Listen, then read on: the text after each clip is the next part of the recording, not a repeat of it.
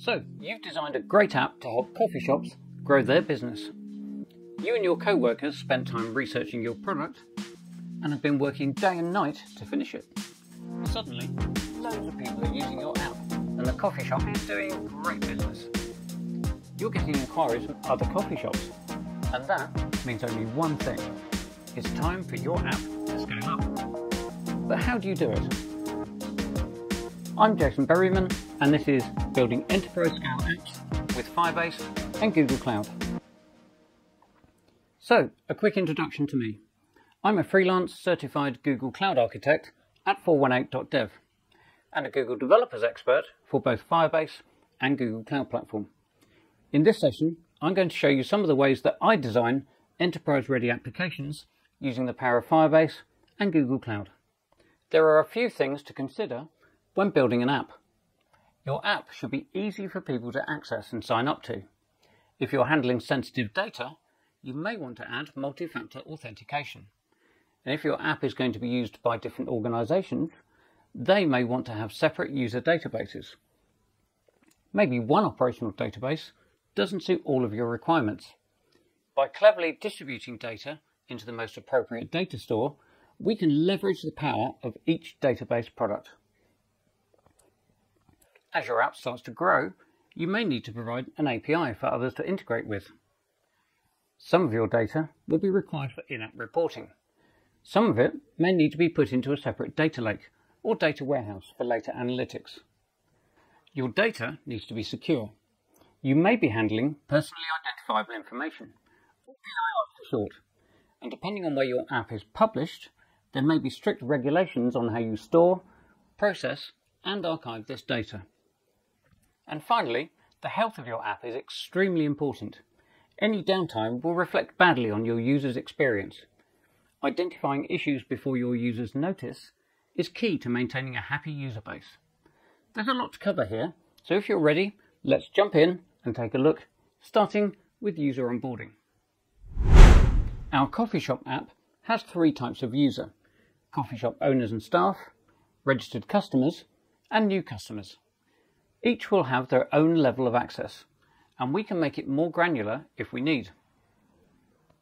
Our coffee shop owners and staff will have access to data on all of their customers, as well as financial data, so we should make that more secure than a regular customer login. Our customers may also want to sign up to multiple coffee shops, all using our app, so we need some kind of multi-tenancy in place. Here's where we introduce our first leap from Firebase into Google Cloud. Google Cloud Identity Platform, or GCIP, is a superset of Firebase Authentication. It offers all the same facilities and even uses the same SDKs, but adds a couple of really great features: multi-factor authentication and multi-tenancy. Multi-factor authentication, or MFA, will add an extra layer of security for our coffee shop owners and staff. When they log in from any non-trusted device, they'll be prompted to authenticate with an additional secure one-time code. In your security rules for Firestore, the real-time database, or cloud storage, you can easily check if a user has logged in with an MFA token. Our coffee shop customers can log in without requiring MFA. Asking them to do this to just buy a cup of coffee may put them off visiting. But there is something different that we need to do with our customers. Sarah may want to register with more than one coffee shop, but she wants to use the same authentication method for each one. And each coffee shop will want their own list of customers. This is where multi-tenancy comes in. When a user now logs into a coffee shop, their request will supply a tenant ID, which will be used to verify their account with the right coffee shop. The tenant ID is shown in the security rules here and can be included as part of the path. To upgrade to GCIP, simply go into the Google Cloud Platform console, search for Identity Platform, and click the Upgrade button. Before you do this, check the pricing to see how GCIP is charged differently to Firebase Authentication. When it comes to your choice of data store, there are many options in GCP. For most Firebase developers, Cloud Firestore, the real-time database, and cloud storage will be the most familiar. Firebase has excellent serverless NoSQL databases with some excellent features such as the automatic synchronization to clients and security rules which replace a conventional API. They're available to both databases and cloud storage. However, sometimes you need something a little extra. When choosing a data store, look at the options which best suits your business requirements. For example, if you're looking for search, Algolia has an excellent link to Firebase using extensions. With Algolia also comes the ability to provide pagination and counts for both searches and filters, along with facet counts. When you see online stores where you can filter and see the counts per filter, it's likely to be a search engine like Algolia that's providing this functionality. If you have functions which have to read the same documents repeatedly and quickly, something like Memory Store is a GCP managed version of Redis, which can cache data for use within your cloud functions. Make sure that you first look at the fixed cost of running a Memory Store instance versus the variable cost of fetching documents from Cloud Firestore. If you're fetching a lot of documents, Memory Store may be for you. Any Firebase developer has spent time getting to grips with NoSQL. Anyone who's watched Todd's series on getting to know Cloud Firestore, and I'll put a link to that in the description below, will see how NoSQL is great for those times when you need to write a document just a few times and read it many hundreds or even thousands of times. It's also great for scaling. NoSQL databases scale horizontally really easily, but they don't suit every situation. Sometimes only a relational database will do. So what are our choices? Cloud SQL is a hosted service within GCP, providing support for MySQL, Postgres and SQL Server. As with most SQL databases, it scales vertically and will be sized according to your needs. You can choose a high availability option, but you'll still need to manage your own backups for archiving and data recovery. There's some great documentation on disaster recovery for all Google Cloud managed databases. I'll link it below. Spanner is what's often referred to as a new SQL database. It combines the relational benefits of a traditional SQL database with the horizontal scaling of NoSQL. It sits firmly in Google Cloud's serverless range, and whilst backup and data recovery is relatively straightforward, it still requires an element of DevOps to implement and run in production. If you're looking for a high-performance, truly scalable regional or multi-region relational database, you won't go far wrong with Spanner. And with the recently launched partial instances, it's also much cheaper to develop, test and run. So now we have data in our respective storage locations. How do we get it out? Well, there are a few options, and these vary depending on the storage choices. Algolia has client-side SDKs, like Firebase, and they can be secured with a JSON Web Token to allow control over the visibility of your search results. Again, they will be different depending on whether the user is a member of staff, a registered customer, or a member of the public. I'll cover these in more detail in another video, but here's an overview of the registration flow. Memory Store is probably best used only within Cloud Functions. There's very little to be gained by accessing it from the front end with a callable function. For access to our relational database options, callable functions work really well here. You can use them directly or via a service like API Gateway, which we'll cover later. Whichever storage option you choose will have its own set of benefits and challenges. Remember, try and pick the one that best suits your application, but also consider functional requirements, as well as complexity and cost. Your application may need to allow access to other applications.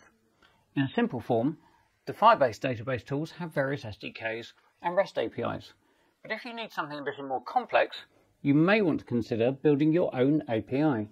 Google Cloud Platform has a few options here, which all support the Open API specification. Cloud endpoints using Cloud Run with ESPv2, API Gateway, and Apogee. The easiest way to get started is with API Gateway, which is a fully managed service within Google Cloud Platform. You can design your own API specification and documentation with a tool like Swagger Hub, then export the YAML to use an API Gateway.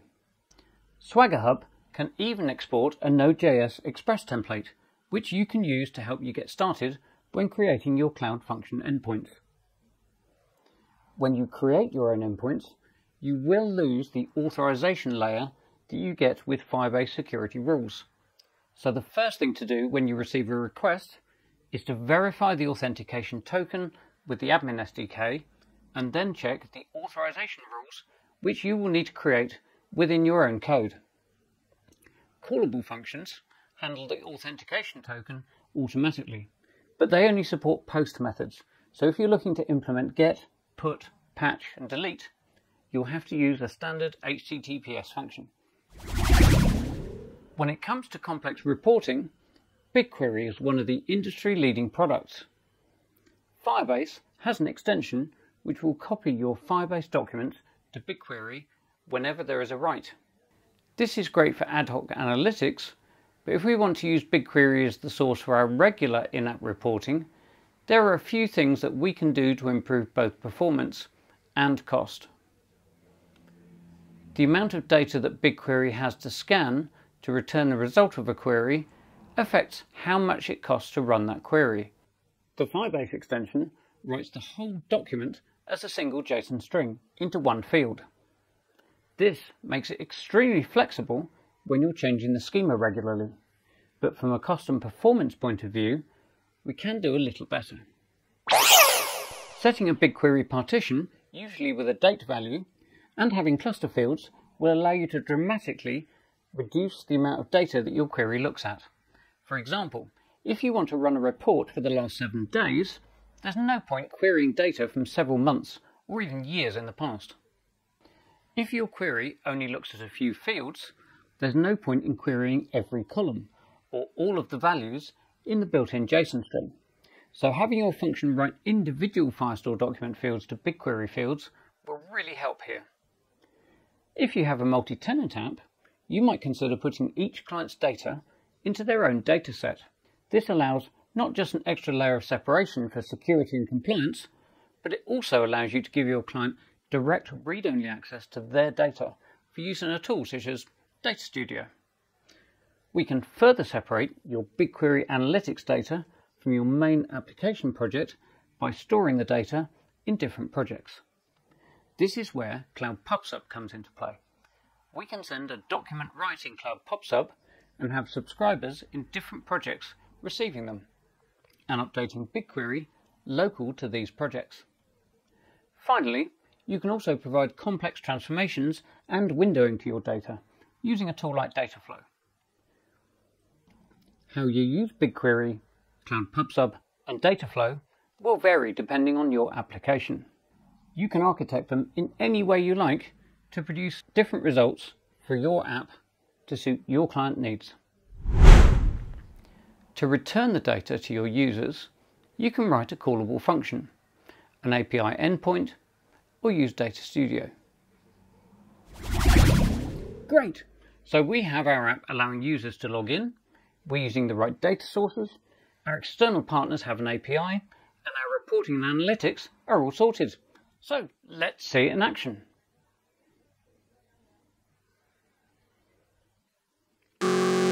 Wait, hold on, we can't use this.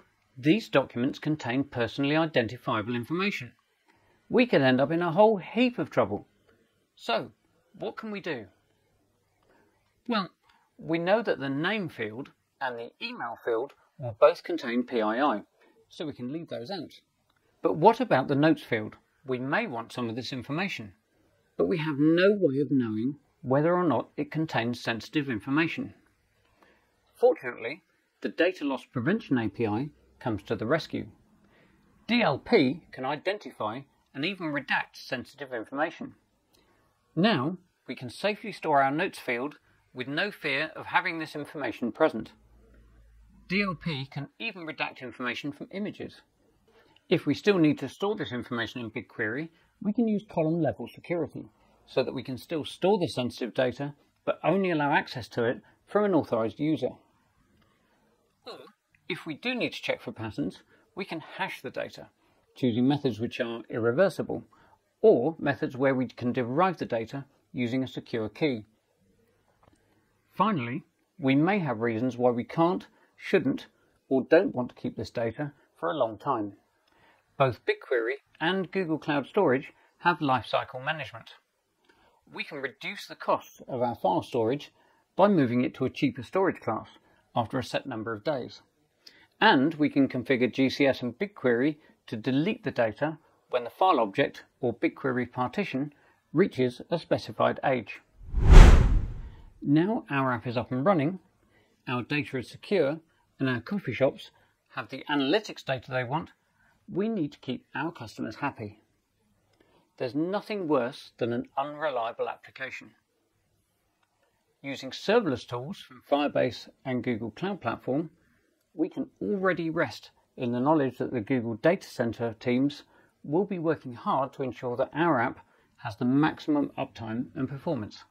But sometimes, issues that we don't foresee can happen. This is where monitoring is essential. Cloud monitoring allows you to create dashboards which will show you the performance of your application, including custom metrics. It will also allow you to be alerted of any incidents or problems when they arise. Connecting them to an external service like PagerDuty or Zendesk will keep your engineers on top of issues as they arise. All this talk of coffee is making me thirsty. Looks like it's time to use our app.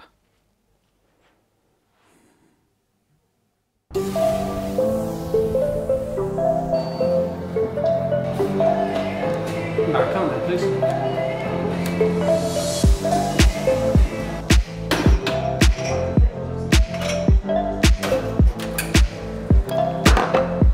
So we've looked at just a few of the ways that you can extend Firebase with Google Cloud Platform to bring real scale to your Firebase applications. I'll cover some of these topics in greater detail in future videos on my own YouTube channel, linked below. Until next time, happy coding!